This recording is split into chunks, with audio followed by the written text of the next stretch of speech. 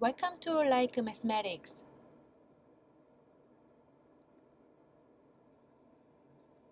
Today we are going to learn about a fraction. A fraction means a part of a whole. Fractions have two numbers with a line in the middle. The top number is called numerator.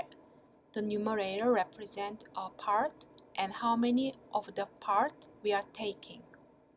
The bottom number is called the denominator. The denominator represents a whole and how many equal parts the whole is divided into. Here we have a fraction 3/8 or 3/8. This fraction denotes 3 parts of something out of 8 parts of a whole.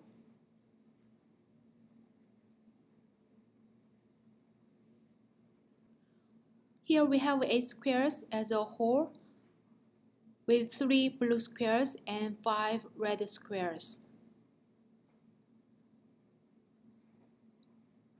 We can say 3 out of 8 squares are blue squares. 3/8 of the squares are blue squares.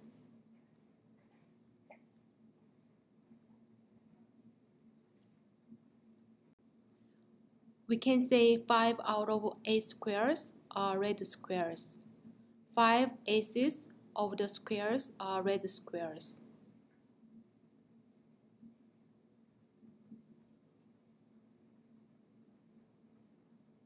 There are 3 fractions: proper fractions, improper fractions, mixed numbers.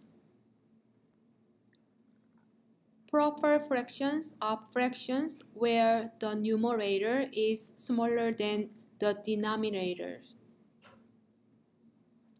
Improper fractions are fractions where the numerator is larger than the denominators. Mixed numbers are fractions that are composed of a whole number and a fraction. Which are proper fractions? 1/2 is a proper fraction because 1 is smaller than 2. 6/8 is a proper fraction because 6 is smaller than 8.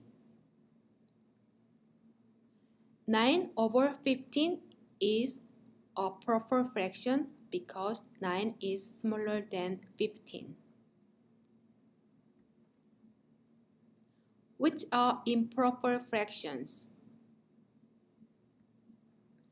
10/7 is an improper fraction because 10 is larger than 7. Which are mixed numbers? 3 and 3/4 is a mixed number because it has a whole number 3 and fraction 3/4. We have learned about a fraction. Thank you for watching and please watch other related videos on my channel.